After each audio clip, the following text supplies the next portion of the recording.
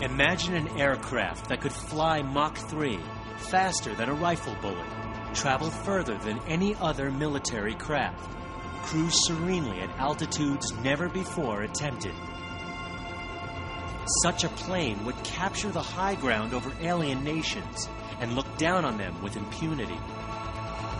But to achieve this dream, Blackbird's designers would have to overcome the objections of the atmosphere. First, the heat. At Mach 3, Blackbird would enter what engineers call the thermal thicket, a zone of speed where temperatures soar, 1100 degrees Fahrenheit at the exhaust, 800 at the nose.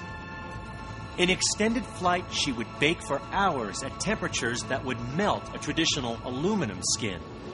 To combat the heat, the plane's designers would use a rare and unproved alloy, titanium. Titanium could endure the heat, but was it strong enough to survive the stress of supersonic flight? To find out, they baked and stressed the plane in a giant oven at extreme temperatures. The test was reassuring, but how would titanium perform under the actual stress of flight? Test pilot Bob Gilliland. The main concern, at least initially, was that this airplane had been built in a brand new metal. We didn't know exactly how strong it'd be.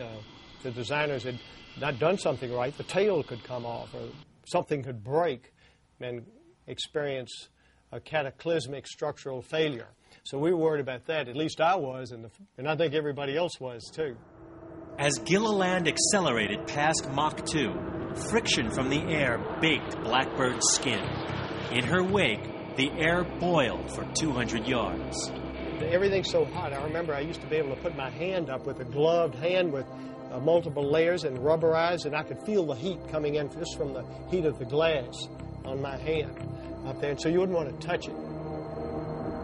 On missions of 5 hours or more, Blackbird was subjected to what designers call a heat soak.